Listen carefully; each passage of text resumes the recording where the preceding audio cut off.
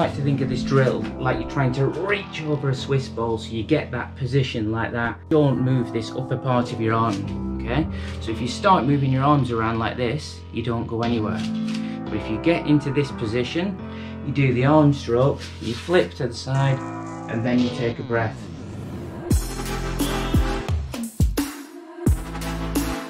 Hi, Coach Mark here from Mr. Triathlon. In this short video, what I'm going to explain is the key drills that I use regularly in the swimming pool to improve people's technique, why we actually use them, and what equipment you'll need to be able to perform these drills. You only need a minimum amount of equipment, so it's relatively cheap. Okay, so why do we do drills in the first place? So what we use drills for is to mimic a little bit or practice and build up the muscle memory of different parts of the swim technique. And if you regularly practice these drills, then what'll happen is that technique will transfer into your natural swimming stroke, and that means that you'll get more efficient in the water and much better at swimming. So if you practice the drills regularly, it will transfer into your swimming over time. In terms of equipment, there's only two real bits of equipment that I use for my swim sessions. One is the pull buoy. So this is normally where you will take this, put it between your legs, and just isolate the legs so you can concentrate on the front end of the stroke without kicking. And then the other bit really is just the fins or flippers.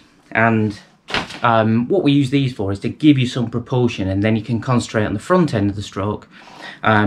Sometimes people use these and think, oh, it's great to kick really hard, but normally the best thing to do with these fins is to use them to give you that propulsion while you're concentrating on the front end, not to try and kick really hard. So the first drill is skull number 1, and it's so called because we're going to do skull number 1 and then skull number 2, and it's just a position that the muscle memory and the position that you practice within the swim stroke.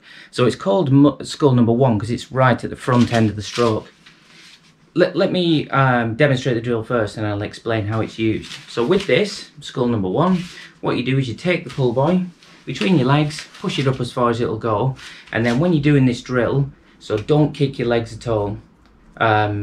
So you keep your legs nice and still, and it's all about the front end of the stroke. Keep your head out of the water, then you don't need to think about breathing.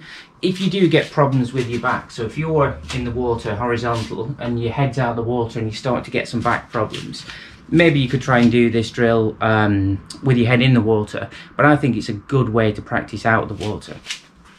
So what you do, keep your head out of the water, and then you simply put your arms about shoulder width apart, and then it's as though you're reaching over. So your palms are facing forwards, so your hands are facing forward, sorry, but you're reaching over. Okay, so you've got your fingertips below your wrist below your elbow, and you're in this position. I like to think of this drill like you're trying to reach over a Swiss ball, so you get that position like that in the water. So it's not flat, it's like you're reaching over. Okay, so what you're doing is reaching over like this, and then you try and maintain that position about shoulder width apart, and then it's in, out, in, out. Simply that drill, okay? And what should happen if you do this drill is when you start having this motion in the water, because of the position of your hands, so not flat, tipped downwards, it starts to pull you through the water, okay? So that's the sensation you're looking for. It's always tempting to try and, you don't go anywhere, and then you start trying to pull yourself forward. The idea is to maintain that position, in, out, like this, in, out, and that hand position on the water is what actually starts to pull you forwards. The reason why we do this drill is it is the front end of the stroke. So as your hand goes into the water, that's the position that you want to get in at the front end of the stroke, so it sets you up for a really good catch. So if you cross over or you end up like this, and so you drop the elbow and you reach forward, it actually it encourages a really good position at the front end of the stroke. So regularly practicing this drill means that your hand goes into the position, into the water in the right position, and sets you up for a really good catch. Skull number 2. So skull number 2, the setup's exactly the same as skull number 1. You take the pull buoy, put it between your legs, keep your head out of the water. With skull number 1, your arms are in this position, right at the front end of the stroke. And what we do with number 2 is we bring it further back into that swim stroke, okay? If I show you from the side here, So what happens is your arms are not pointing directly down, they're still slightly further forward. And here, you're just gonna in, out, in, out. The key to this drill is making sure that you don't move this upper part of your arm, okay? So if you start moving your arms around like this, you don't go anywhere. But if you get into this position, into there, and you just scull with the front, the forearms and the hands, like this, and that remains completely still, the upper arm, then again, you start to move forward. Again, the reason why this is called number 2 is it's further back in the swim stroke. I'll just take the pull by out. So scull number 1 is at the front end of the stroke, and as you start to pull that catch through, this is where your arm ends up, okay? So hand goes into the water on scull number 1, and this is the first position we looked at. Scull number 2, you get to this position here, and this is the midpoint of the swim stroke. So again, you're practicing this position, this muscle memory. So scull number 1 there builds that muscle memory. Scull number 2 builds this muscle memory here. So the doggy paddle drill. So this is probably one of my favorite drills. Just get the pull buoy again. So this one for the pull buoy, again, this one isolates the legs. It's all about generating that catch position at the front end of the stroke. Pull buoy between your legs, no kicking at all, legs just completely still behind you. And then what you do for doggy paddle, the main thing for doggy paddle is normally what happens in the swim stroke, if this is the level of water, your arm recovers above the water. What we're looking for in doggy paddle is you put your hand forward under the water. So doggy paddle that we used to do at school, or I used to do at school, sorry, it was like this. Probably is how a dog swims, just like this. But what we're trying to get to with this is more rotation. So as your hand comes forward, you still rotate shoulders. Okay, so as the hand comes forward, rotate, rotate, rotate. What you're looking for in this drill is to try and feel the water on the palm of your hand. I've heard this drill mentioned that you try and make sure you get high elbow. What I tend to prefer and think works much better is if you try and get the water, feel the water on the palm of your hand.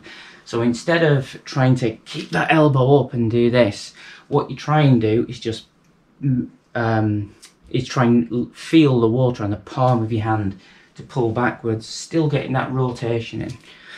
The way to think about this drill is to get some rhythm into it. So as you're doing the doggy paddle drill, you try and visualize like you're pulling along a rope. So you're trying to get that rhythm going in the stroke.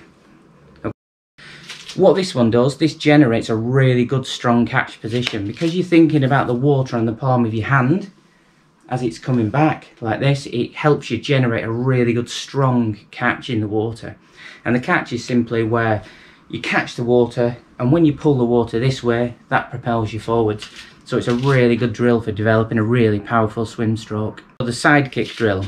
So with side kick drill, what we're looking at here is to generate a good, nice, aligned body position in the water.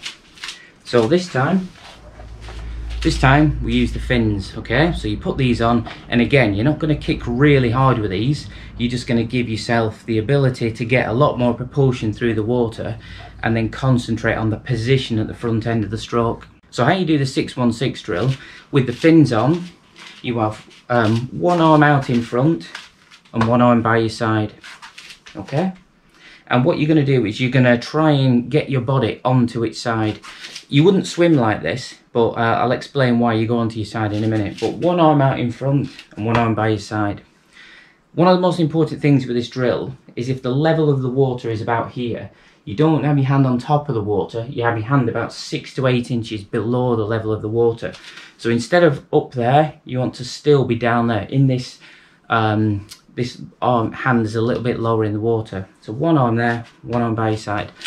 The way to help you get onto your side is to squeeze your shoulder blades together. So rather than being in this position, squeeze those shoulder blades together and it helps you to get onto your side. And all you do, you just maintain this position with your head looking down, maybe slightly forward. And then when you need to breathe, so you're just kicking away with your fins. When you need to breathe, twist your head to take in some air and then you just maintain this position all the way down the pool. The reason why we go onto our side for this, you wouldn't swim like that, you wouldn't rotate completely onto one side then the other for swimming, but the reason why we do it is it helps you to get into a really nice streamlined position down the pool.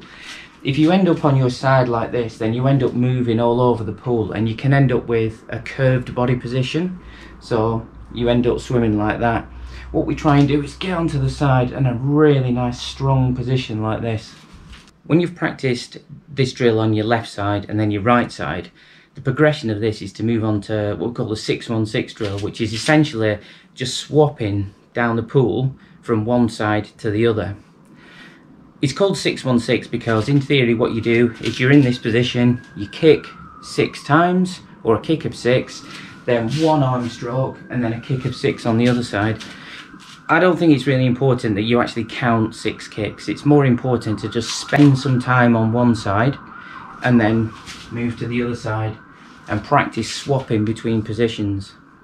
What I don't want you to do is move too quickly, so I don't want you to do this, then this, then this. So, you know, maybe even count to 5 or 6. 1, 2, 3, 4, 5, and then swap to the other side.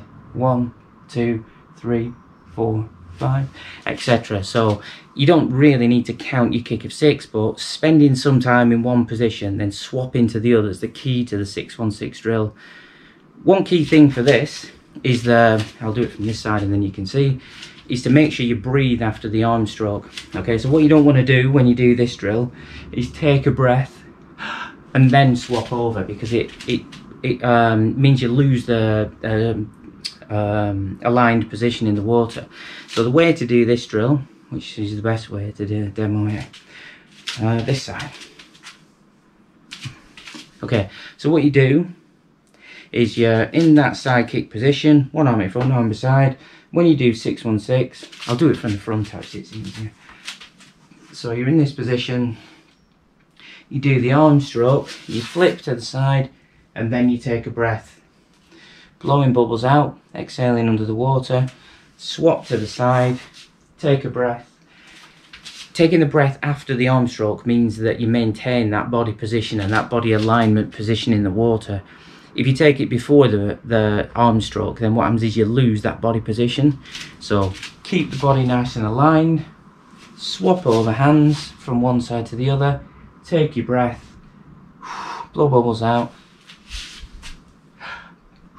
And then the other progression from that is 6-3-6. Again, you don't, so cold because you're supposed to take 6 kicks, then you do 3 arm strokes, so 1, 2, 3, and then you take the breath. Kicking of 6 on one side, 1, 2, 3, kick of 6 on the other. Again, for me it's not really important you count the 6, it's just spend some time on your left side, 3 arm strokes, then take the breath, and then spend some time on the other side. So they're the key drills that I regularly do to practice and could really help to improve your swim stroke. Okay, don't forget to click the subscribe button if you're liking these videos. It really does help the channel and it's really much appreciated. So just a little bit of advice when you're buying some fins or flippers. It's good to get ones that are a little bit longer. You can get the ones that are quite short and stubby, but it's better to get ones that are a little bit longer, that gives you that more propulsion.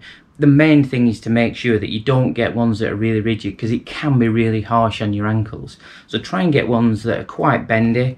I mean, I use these Finnish floating fins. I'll put the link in the description. But these are the ones that I use and they've been fantastic. They come in various different colours depending on what size you want. Oh, and be wary that they're not a UK company, so just check the sizing is in UK or US or wherever you're watching this, just to make sure you order the right size.